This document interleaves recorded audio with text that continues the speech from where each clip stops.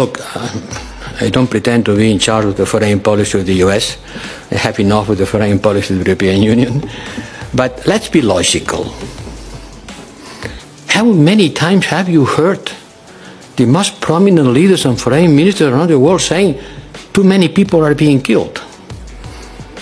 President Biden said this is too much on the top.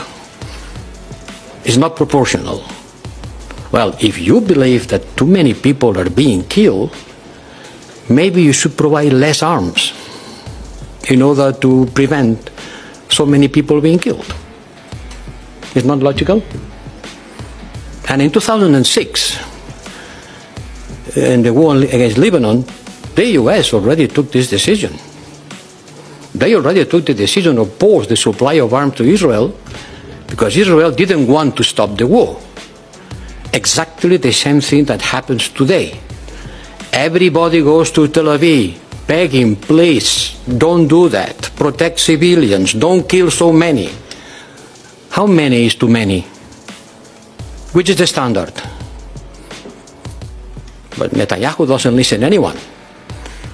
They are going to evacuate. Where? To the moon? Where are they going to evacuate these people? So if the international community believes that this is a slaughter, that too many people are being killed, maybe they have to think about the provision of arms. And by the way, today a court in Netherlands has ordered to the government to stop exporting the spare parts of the F-35 fighters to Israel in order to be sure that the International Court of Justice rule is being implemented. So I don't know, every member state is the owner of its foreign policy, but it's a little bit contradictory to continue saying that there are too many people being killed, please take care of people, please don't kill so many.